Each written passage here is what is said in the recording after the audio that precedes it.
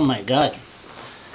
Oh, my we're full. Just had a nice meal at McGinnis, behind there. A couple of people invited me over, and it was nice. But there's really there's something I really want to discuss. Don't just go to Google, write my name, Charles LeBlanc, and you'll see the whole story. But a lot of people are very, very angry, very angry on the man. Yeah, we're coming here. Of the man, yes, relax. On the manner that the Edmundston Police, with the orders of the Fredericton Police, the way that they grabbed me on off the street on November 8th. A lot of people are afraid. Lots of people are coming to me and say, what's going on? And I tell them, listen, this is what happens when you try to fight for what you believe is right, and especially against crooked cops from the Fredericton Police Force. They've been going after me for 10 years. Started in St. John, but we're not going to go into details. But what is very, very scary, it's the politicians are very quiet. Very quiet on this issue. This issue is worse.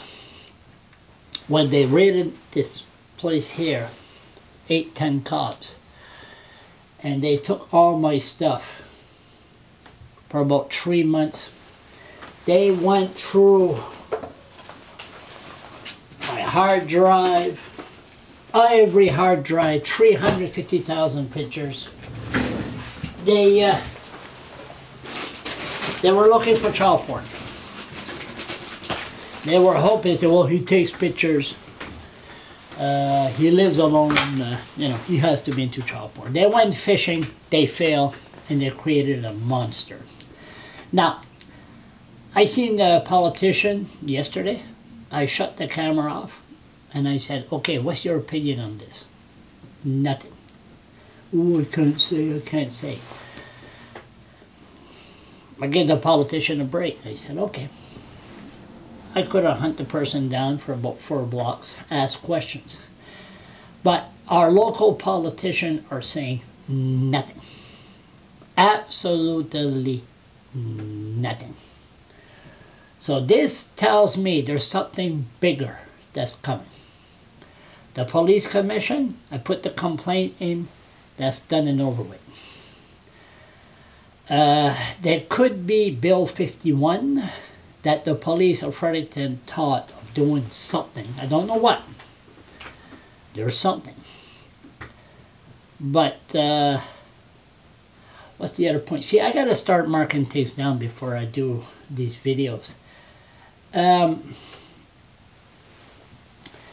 Let's get one thing straight here.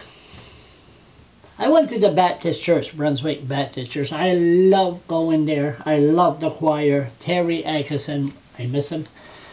No longer there, but I don't mind going there when I want to relax. But it was sort of different last Sunday, because they invite the cops there every 2 or 3 months, and that's when I don't go. Say, you know, the police, they're our leaders, they need our respect and all that, and we have to praise them. I missed that service. But they were looking at me in a different way last Sunday, because the Irving paper had 2 paragraphs. Mr. LeBlanc called police officers pedophiles. Call police officer pedophiles. They were looking at me in a different way, like, you shouldn't be calling police officers pedophiles.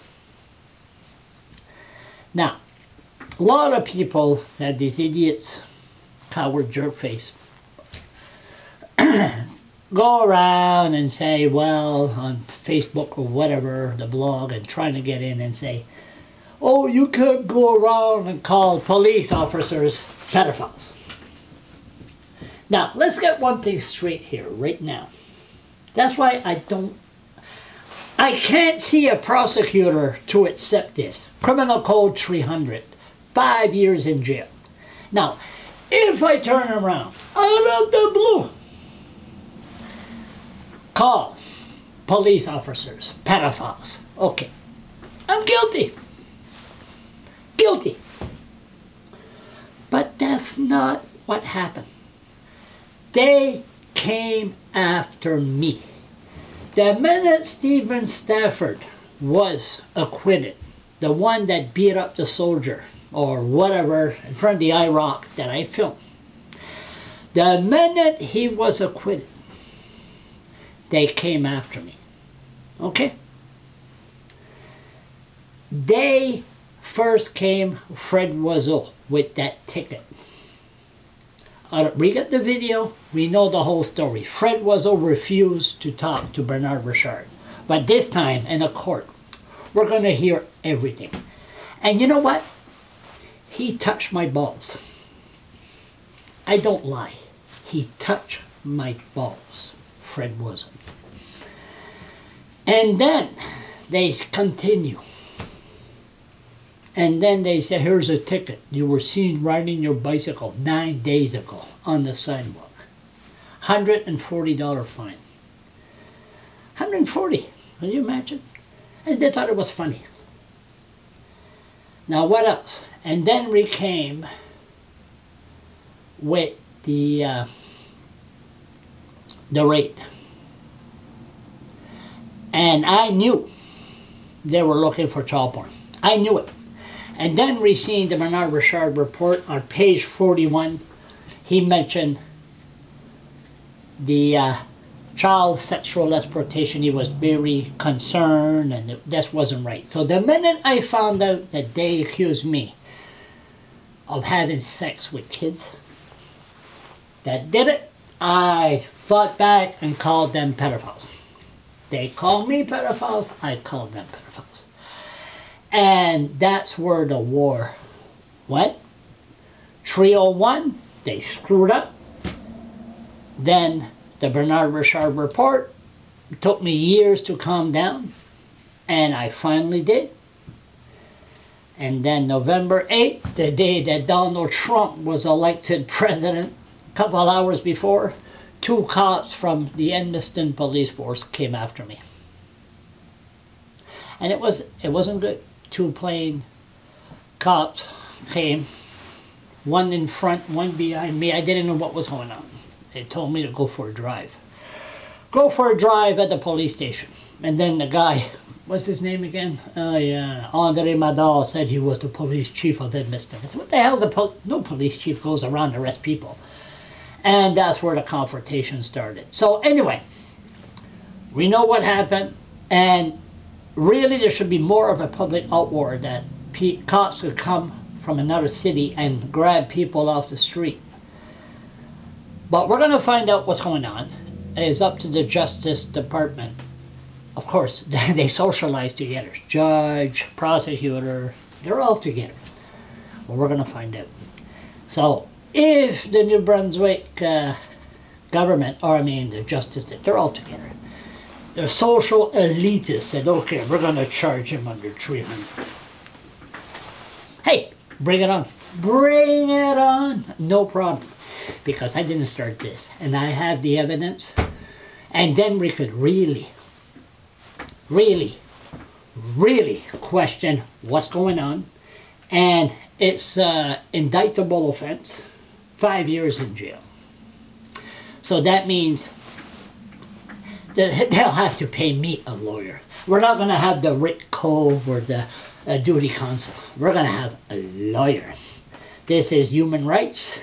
This could set up a case law. So I presume I have some contacts, who much you know names. We'll get a good lawyer from Ontario. Then you need a preliminary hearing to find out if there's enough evidence to proceed to trial. The way they treated me, I don't know. It's going to be interesting. So let's see if the city, not the city, but Mike O'Brien, he's involved in this. No question about it. And I'm sorry for the long-winded video. I apologize.